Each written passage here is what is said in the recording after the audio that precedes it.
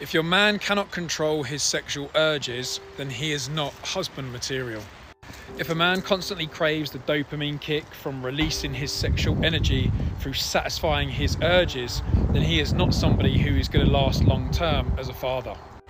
This behaviour is an addiction. It is a display of an impulsive nature and an inability to curb their urges in a single moment.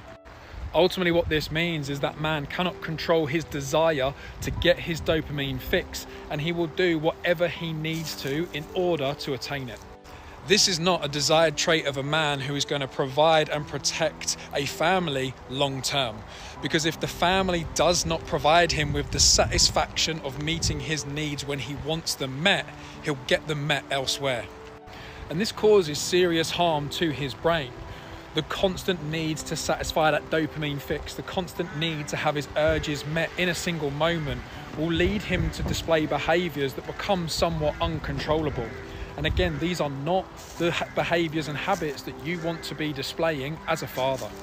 You see, our sexual energy is our creative energy. It's based in your root chakra. And you can either send it up your spine and into your brain to go out and creatively bring about change and positivity in your life, create a new reality, or you can release it into nothing unless you're using it to create new life.